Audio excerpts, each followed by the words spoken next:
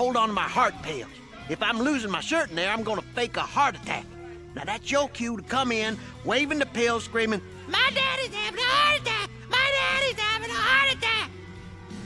Hello, fellow people. Let me start by saying I'm pretty sick right now, but I don't get a whole lot of time to record these videos, so please bear with me. But alright, let's jump into it. I'd like to introduce you guys to a new friend of the channel. Introducing the new face of my videos.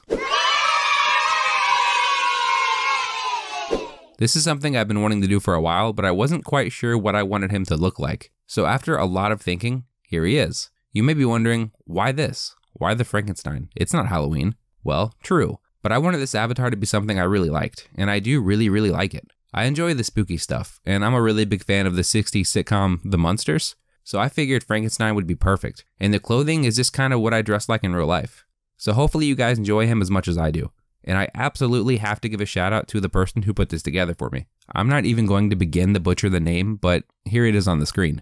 They put this together for me in the exact style that I wanted, and basically every detail was perfect. The turnaround time was incredible, and I cannot recommend this person enough.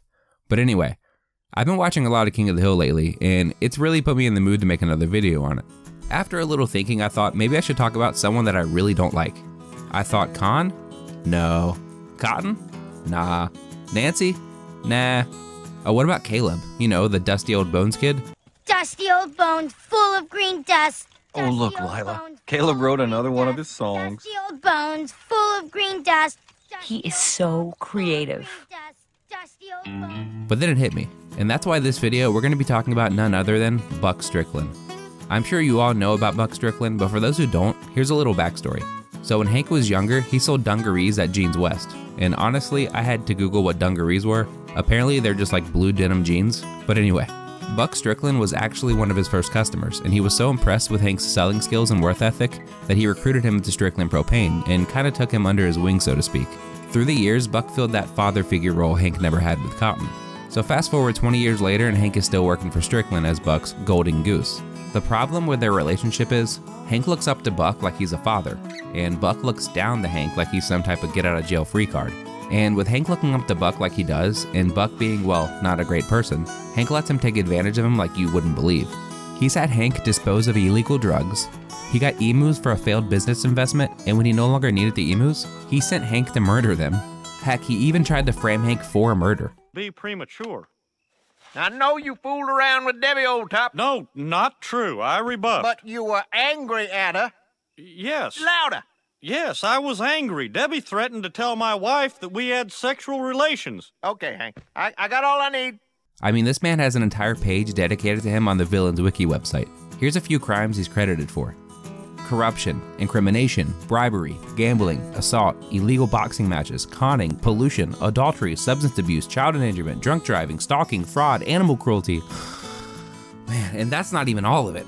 Now clearly all of this is really bad, but in the episode we're talking about today, The Buck Stops Here, he did something I truly believe should have ended the relationship between Hank and Buck. Let's start from the beginning. The episode starts with Bobby in bed saying he was up all night watching TV. I was watching the taxi marathon on Nick at night. Thank you very much. Bobby, in this house, you don't get to sleep through your summer vacation and watch what were probably repeats all night like some shut-in. Hank hands Bobby a list of chores. Problem is, Hank enjoys doing all the chores himself. Hank decides he'll do the chores, but Bobby's getting a summer job.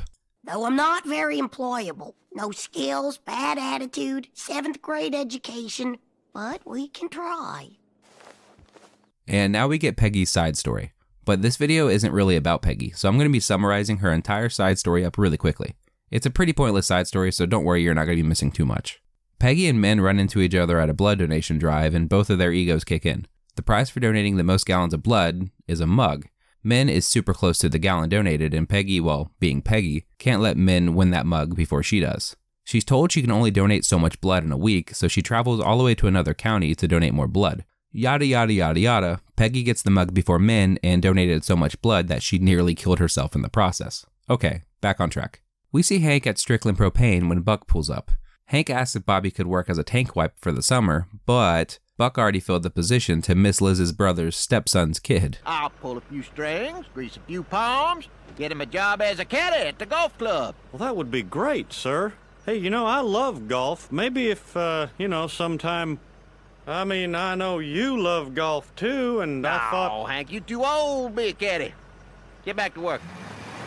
We fast forward to Bobby's first day on the job as a caddy. The two other caddies tell Bobby the trick to being picked by a golfer. It's to make eye contact and to be alert. If no one picks him, then he'll just sit on his butt all day. Since this episode is focused on Bobby not being motivated to do, well, anything, of course Bobby puts his head down and slouches over. Buck walks by and then hands Bobby some money.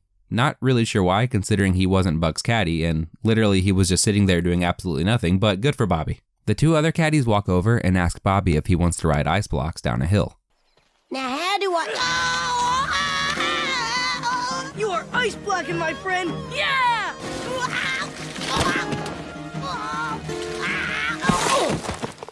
Is this a thing? Do people ride blocks of ice down hills? Because I'm totally down.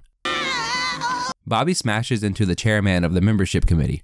I don't know exactly what that is, but it does sound pretty important. And then he's taken home by the Everwood security. Sir, your son was involved in an incident near green number 6. A club member was incapacitated due to ice blocking. Your son's services as a caddy have been terminated.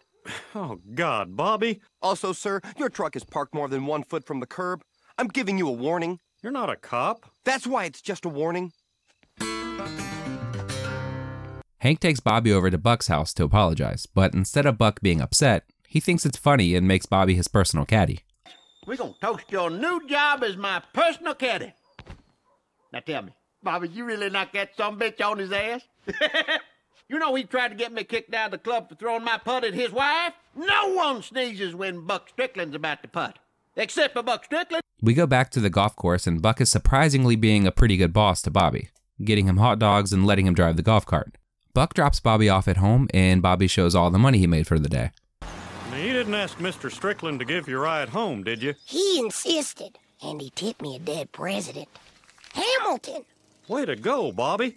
Mr. Strickland's not one to throw his money around. He rewards hard work with a fair salary. Look at you, Hank. You are so jealous. When was the last time you were dropped off at home by your boss? Never. And Dale may be onto something here. If you've seen King of the Hill, you know the relationship between Buck and Hank. So Dale is probably right. Promoting you to manager. Oh, manager? Oh, Mr. Strickland, I love you.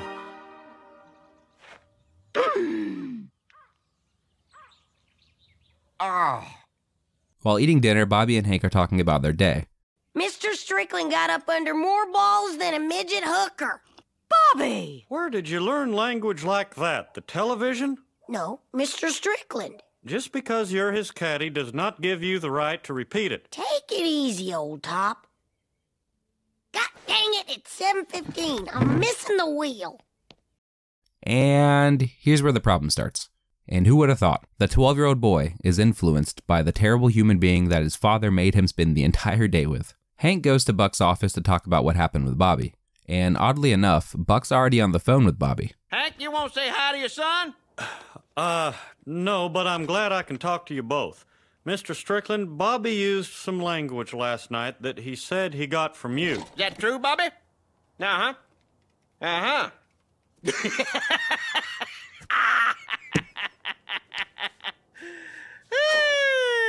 All right then, Bobby. I'll see you at the club. That it, Hank? We go back to the golf course and we see Buck cheating. He hits the ball into the shrubs and tosses it onto the green. Bobby calls him out for it, but Buck has a way of making cheating seem, okay? Well, isn't that cheating, Mr. Strickland? I'm not gonna lie to you, Bobby. No, it's just being clumsy. And there's no law against being clumsy. That is, unless you're caught.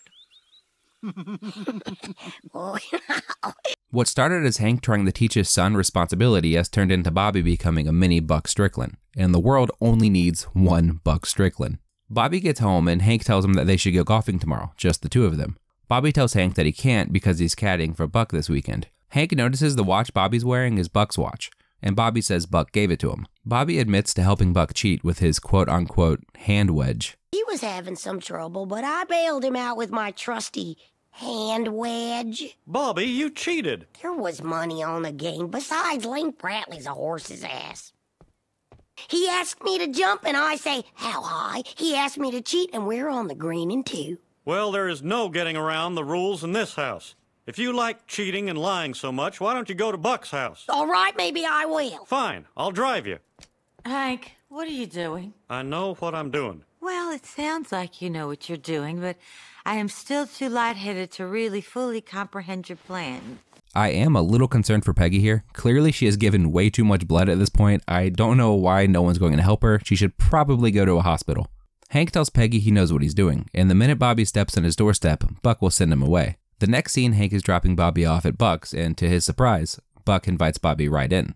Hank goes home without Bobby and swears without his nightlight and humidifier, Bobby will be begging to come home within a few hours. The next morning, Hank goes to Buck's house to find Bobby. Sorry to disturb you. I need to talk to Mr. Strickland. Mr. Strickland went to Hot Springs, Arkansas. I pressed his gambling suit and I packed his naked lady playing cards. He goes last night with Mr. Hill. I'm Mr. Hill. Little Mr. Hill. Oh, dang it. All right. If Mr. Strickland calls, you tell him I'm taking a personal day. We see that Buck took Bobby to a dog race in Hot Springs, Arkansas. Without Peggy or Hank's knowledge, this 67-year-old man took off to a different state with his employee's 12-year-old son. That's kidnapping. He got kidnapped. Buck tells Bobby that he's his new wallet caddy. He has him hold on to his wallet with all of his gambling money inside. Which we do find out later is because when he rips people off and someone tries to get their money back, he doesn't think that they would check Bobby. He wins the dog race bet and they go to a scene with Bobby and Buck hanging out in a hot tub. Hey, old timer, you know where Rooster's crap game is tonight? Rooster's crap game is between 4th and 5th Street. Go around back, knock twice, and slip a 20 under the door. You ever see someone fish for $40, Bobby? No.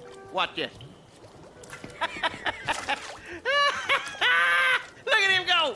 He makes in a year what I make in a week.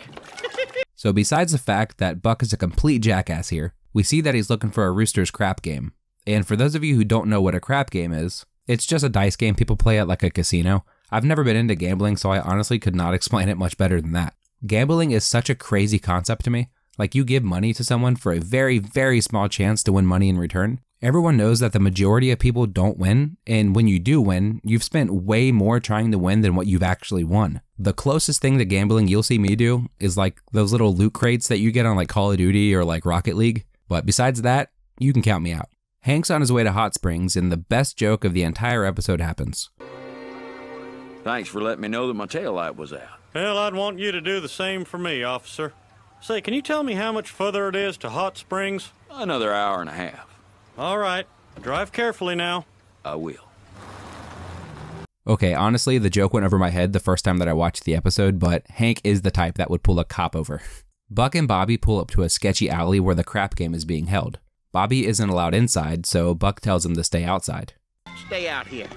I'm gonna take half my betting money. You hold on to the rest. Here, hold on to my heart pails. If I'm losing my shirt in there, I'm gonna fake a heart attack. Now that's your cue to come in, waving the pills, screaming, "My daddy's having a heart attack! My daddy's having a heart attack!" Got that? We get this quick shot of Hank making it into Hot Springs, and then it takes us back to the sketchy alley. What are you looking at? Nothing. Come on, baby, forget about him. You're lucky my woman doesn't want me to fight you, little freak, or I'd mess you up good. Buck runs out and tells Bobby that he's winning big time and asks if he should keep going. Bobby is clearly just terrified, as any 12-year-old boy would be. Mr. Strickland, how much longer Not do you... through it, I'm gonna press the 5. Luck's with me tonight, Bobby. I'm on a gravy train with biscuit wheels. You all emptied out, Carla? Yeah. Oh, God. That luck runs out pretty quick when two goons walk out shortly after and tell Bobby to give them the money. My daddy's having a heart attack. My daddy's having a... Your daddy already tried that. We're not buying it. Now give us the money. And the watch. But the watch is mine. Your daddy said you give us the money and the watch.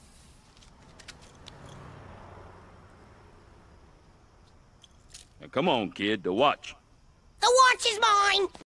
Bobby then takes off with the watch, and when Buck finds out, he tries to fake another heart attack. One of the goons catch up to Bobby, and it looks like all hope is lost until... Back off. I'm this boy's father. I thought the old guy was his father. No, this one's my dad. This one right here, the one with the golf club.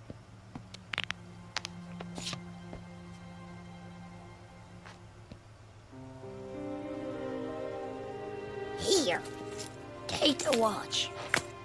I don't want it anymore.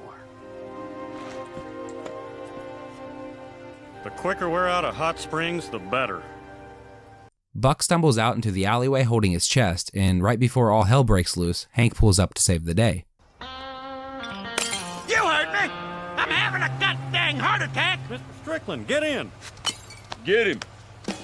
Now, what are you waiting for? Hey, go! Yeah! Come and get me, you son of bitches!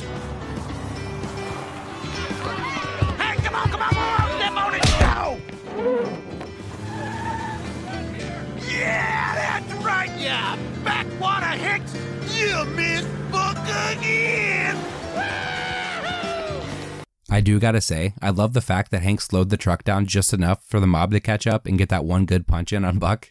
The camera fades to morning with Hank driving Bobby and Buck back to Arlen. So, I guess I'm gonna be punished. You're darn right. First of all, you will not be caddying for Mr. Strickland anymore. Second of all, you're grounded for the rest of the summer. Thanks, Dad.